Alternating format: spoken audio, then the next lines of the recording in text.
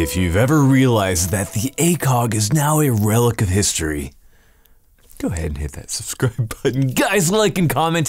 If you're in the military, comment with a story about the ACOG. For my Marines, tell me about how you broke it. If you're a civilian, reminisce about the fact that this is now becoming history and how odd that is. Ladies and gentlemen, the biggest supporter of the channel right now is Brownells, the hero that we both need and deserve.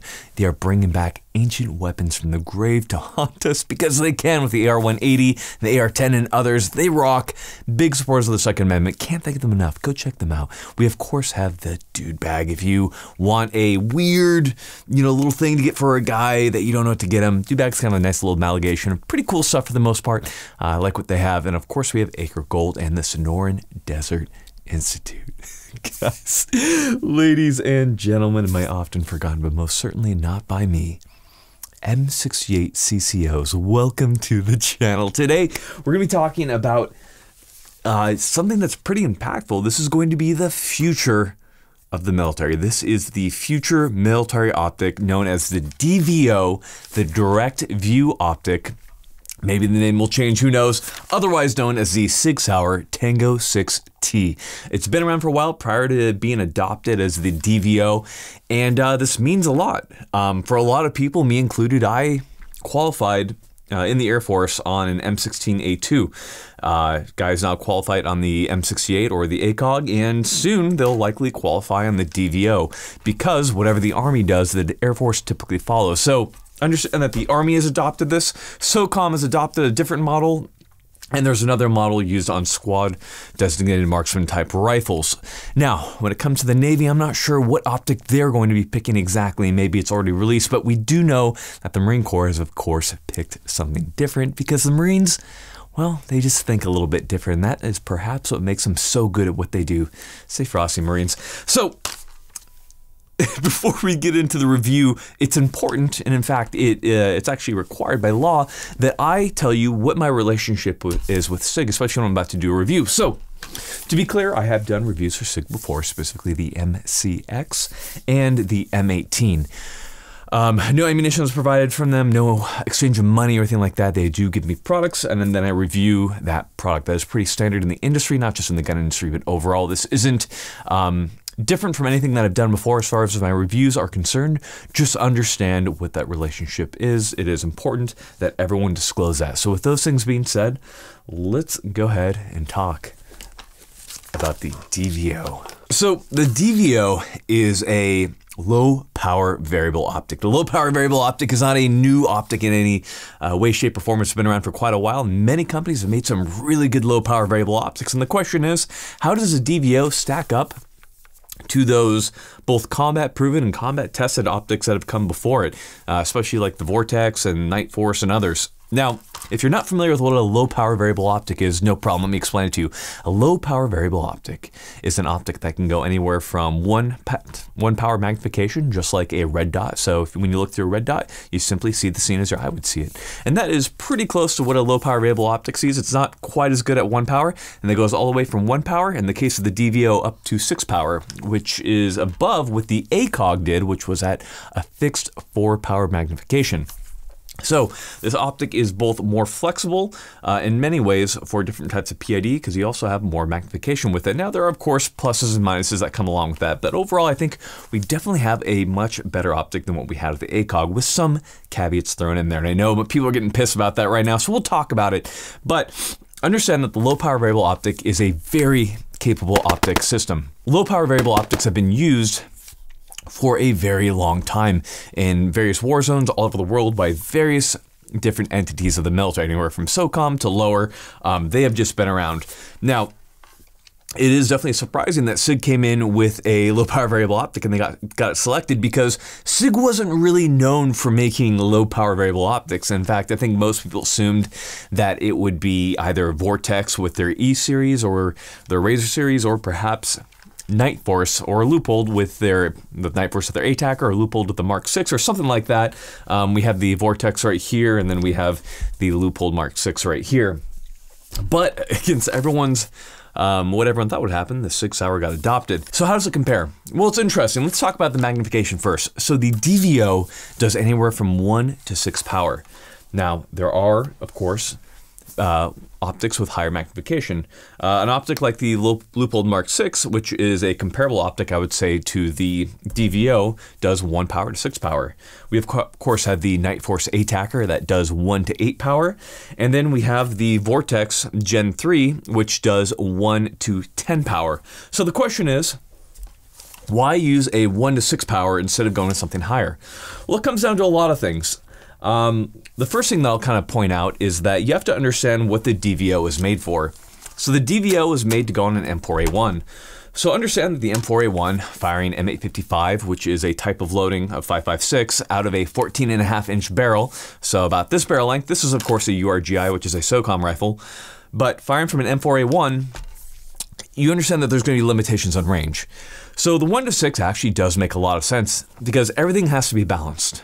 Specifically, the more magnification you get, the more weight that you're going to get. The more weight that you're going to get, the more you either have to beef up, your eyepieces to ensure that they can withstand the beatings that you can take from, military service and all that type of stuff. So everything's a balance.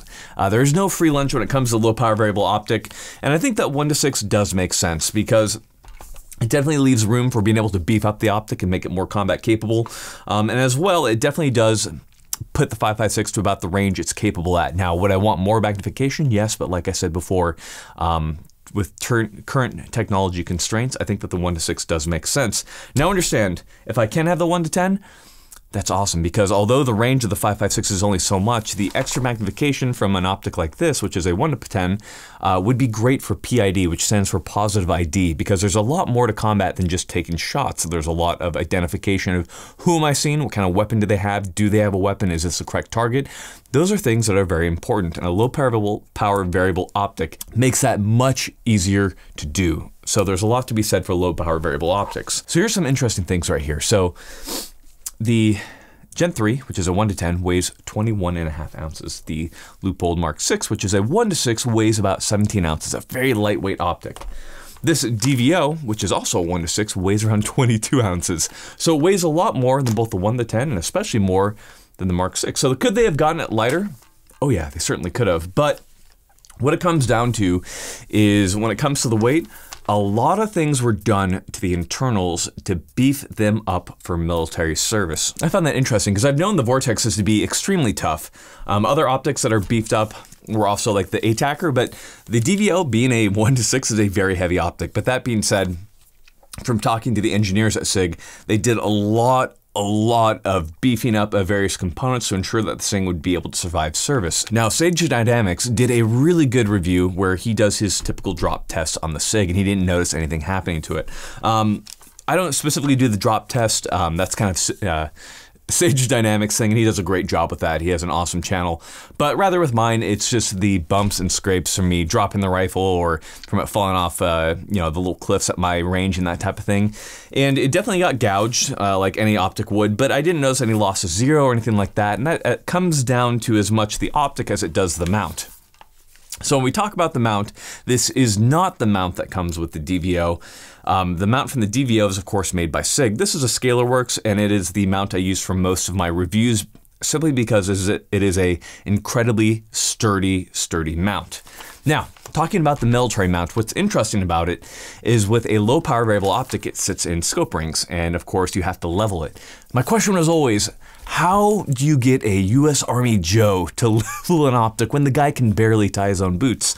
Just kidding, I love you guys. But what SIG has done is we have this line right here. And what that does is on the SIG rings, they are split at the middle. So you simply line up that line with the middle and the split, and once you tighten it down, you have a level optic. So I thought that was pretty forward thinking. It's different from what the Marines did. Marines apparently don't trust their guys, and on the Trijicon 1 to 8 that they adopted, the VCOG, it is already in the mount, and there's no leveling that needs to be done. That way you don't have to have jarheads, tightening down.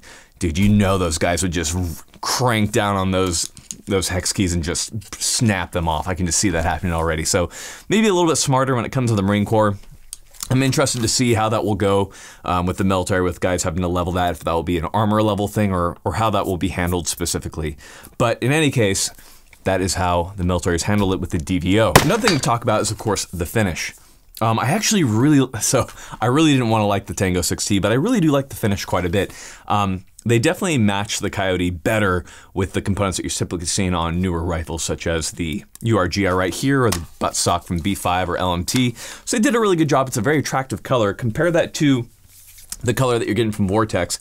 Nothing against you guys, I love your optics, but it's a little bit more kind of pinkish in hue, and I definitely kind of like the way that the Sig Tango looks a little bit more. Now, it should also be noted that the finish is extremely durable and tough, and this was a big question that I had because the ACOG also had a very, very good finish, and that thing still wore off like crazy because the military is just horrible to weapon components. But we'll see how this ends up doing, because unfortunately this is a newer optic and it is just beginning to get fielded, but from everything that I've seen, they've been holding up fairly well. Kind of going from end to the butt right here. At the front of our optic right here, it is internally threaded. This isn't new. Many optics have this, both the Vortex and many others. And what this allows is for either attaching a sunshade or for a kill flash or something like that. Again, they're just doing what's pretty much industry standard at this point. It is a 30mm tube with a 24mm exit objective. It is a 30mm tube, and they did this to kind of save on weight as opposed to a 34, of course. There are some good things with a 34, but everything is a balance. So like the loophole right here is a 34 and has better light transmission, but of course, to beef it up, you'd likely look at more weight. So the question is, how much weight do you want and how much does the military want to spend? The answer to how much they want to spend is not much at all. So right here we have the elevation and windage. So I do like them quite a bit. It's 0.2 MROD clicks per click, and there is of course a zero stop right there as well. I do like that they're capped. I think that makes the most sense. I think Sig did some good things with that. On the side right here, we do have the illumination dials. So with the illumination dial, all that you're going to do is it locks in place, much like the Vortex. It's a good system. Again, Sig is adopting a lot of the things that other companies have done. Nothing wrong with that. That's pretty much standard. So you pop it out, and you can put it to the brightness setting that you want. And then between each brightness setting is a offsetting. So that does make a lot of sense. Now, what comes into play with the brightness is going to be the fact that it is a first focal plane optic. Very odd that the military decided to adopt a first focal plane on a 1:6 as opposed to a second focal plane.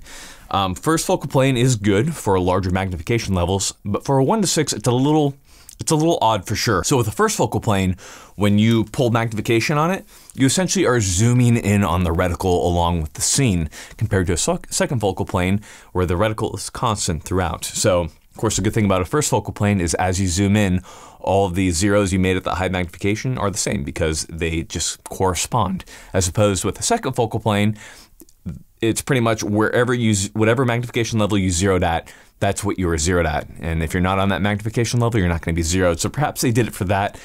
But the problem with the first focal plane is for the direct view optic, kind of a shorter range weapon, you can't get the reticle that bright. And so that's just a problem with first focal plane optics. So although it is plenty bright when it comes to being a first focal plane, as far as the overall brightness level compared to second focal plane optics like the Vortex or even the Tango, that is a second focal plane optic that is being used by SOCOM, it's just not quite as good. Now, it is bright enough to pick up in daylight and that type of thing. Again, we are in Washington, so probably extremely bright desert is going to wash that thing out pretty quickly.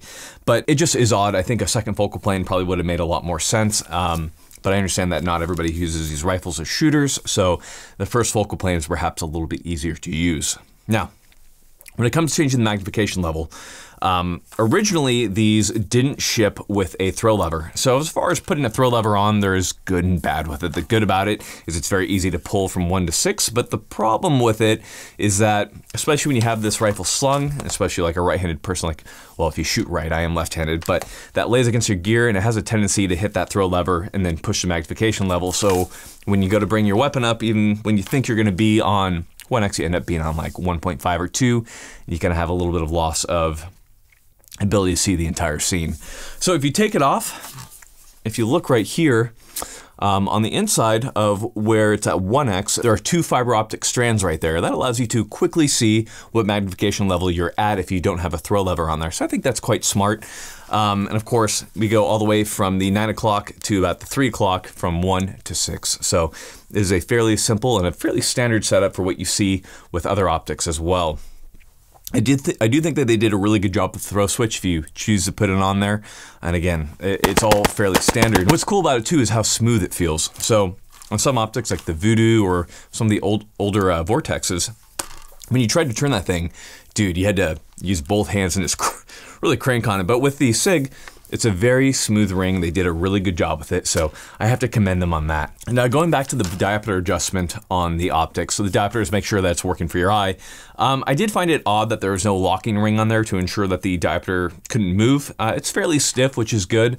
And they stated that they wanted it to be able to be moved on the fly, but I much prefer a lock-in adjustment like you have on the Leupold Mark 6 or many of the Leupold low variable optics, or on, say, the Nightforce ATACR. So I would have preferred that on a combat type optic. They chose not to for perhaps a variety of reasons, but that is what they did on the SIG DVO. So it is what it is, kind of a knock for me. I wish it would have been locking, to be honest. So let's talk about actually looking through it now. So when it comes to looking through it, when it comes to field of view, first off, the field of view is more narrow when compared to both older or newer optics. So compared to like the Leupold Mark 6 right here, it has a more narrow field of view. So specifically at 100 yards at 1 power, you're looking at about 105 feet across. That is more narrow than what it should be. And from talking to the engineers, what they stated was that in beefing up the optic, in making it more durable, they lost some of that field of view. It is what it is. It's definitely low for a 1 to 6 and kind of an optic of this class and caliber. And that's just what it is. And that goes for both at 1 power and at 6 power. At about 100 yards, you're seeing about 17.7 feet. Still also pretty low compared to other optics, which typically see anywhere from 117 feet at 1 power all the way to a good deal larger than what you see from the SIG at 6 power. So you definitely have that narrow field of view, which kind of lowers your situational awareness of what's going around the target and that type of thing. I wish it would have been a little bit larger, but that's what SIG engineers were able to come up with. That's what we have. So the eye relief is pretty good. So when we talk about eye relief, what we're talking about is how far back from the back of the optic can my eye be and still get a good sight picture. So all the way from about back here, all the way to about right here, I'm getting a fairly good sight picture. And they say it's about a little over 4 inches, and I definitely agree with that. It is very forgiving. Now the eye box itself. So speaking of how far off axis can I get from the center of that reticle and still see through it, is pretty narrow, especially when I compare it to other optics like the Leupold Mark 6 is very forgiving on looking through it, as well as the Vortex 1 to 10 is fairly forgiving when I'm off axis compared to the SIG DVO. And I've heard some people say that that is a good thing because it ensures that you're getting a good sight picture, but you might not always get a good sight picture looking around a wall or peeking over a bit of cover. So I do wish it would have been a little bit more forgiving when it comes to that. I suppose with what they had to do as far as bulking it up and cutting weight in certain areas made them have to sacrifice the eye box. Now, I will say that the eye relief is really good. It's just another complaint that I kind of have against the DVO. So speaking of color and clarity and sharpness and those types of things, so looking through this optic at 1 power, it is a fairly attractive optic to look through. It looks good at 1 power, and I thought it was actually wider as far as field of view is concerned due to the clarity that I've seen. Now, once you start to pull up on your magnification level and get towards 3 and over, about towards 6, you start to see some problems with the optics. Specifically, you begin to see separation of colors and loss of clarity, especially when compared to other optics like the Leupold, the Nightforce ATACR, and the Vortex. And that might be a bit of an unfair comparison, given that those optics do cost more than what the SIG costs. SIG sits at around $1,300 to $1,400, and Leupold closer to $17, and then Nightforce is of course closer to $3,000. But at the same time, being that they're all used to some extent or another in the military sphere, I do find this on the lower end when it comes to that. But again, that is of course a question of how much does the military want to spend.